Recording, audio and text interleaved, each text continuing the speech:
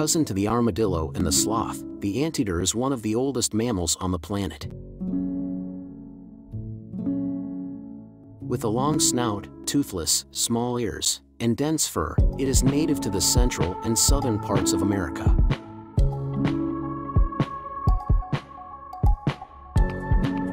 The anteater is a myrmecophagous animal, which means it primarily feeds on termites and ants, something it can do thanks to its strong claws and the structure of its tongue.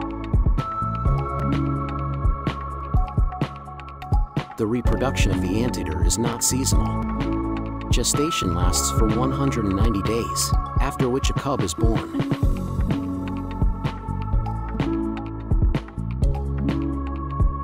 And as a curiosity, anteaters don't seem to have contact with each other.